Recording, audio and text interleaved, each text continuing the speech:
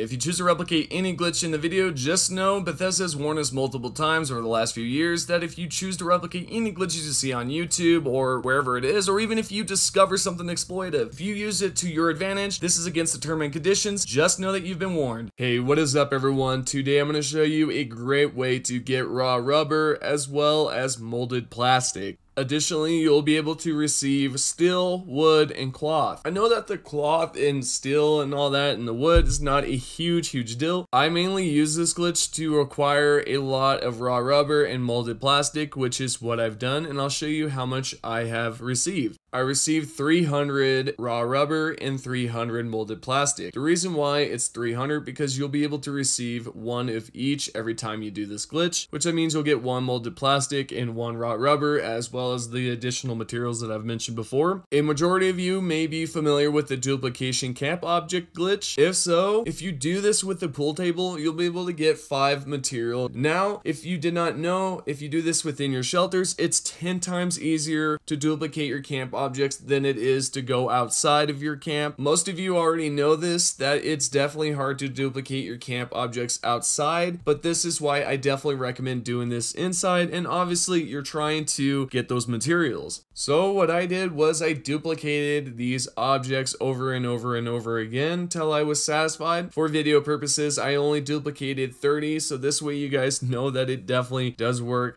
There was another method I was assuming that helps with it, which is you just store it, then you back out, and then you spam store directly right afterwards. But I guess it's not necessary. I thought it helped, but apparently not. I'm going to show you that these are legitimate. They're not visuals. You can place them down and whatnot. I know there's some people that have been having issues with this glitch outside of the camp. If so, do it inside. You can do it instantly. It's easy to do, and there's not a lot of lag necessary for it. You scrap these materials, as you guys see, I'm receiving them. You do not need to place them down and scrap them this way. You can actually just go to your stored section and then go all the way down or find whatever object it is and then just scrap it from there. When you do scrap these, just know if you have Fallout first, this will be going directly towards your scrap box, not your stash box. But on the other hand, if you're not a Fallout First member, then this is going directly to your stash box. So then you can retrieve those items out of your stash box or scrap box, and then you're good to go. This is it for me. Hopefully you guys are keeping your stocks up, keeping it up with the GameStop and whatnot. I'm gonna head on out. Thank you guys. Take care.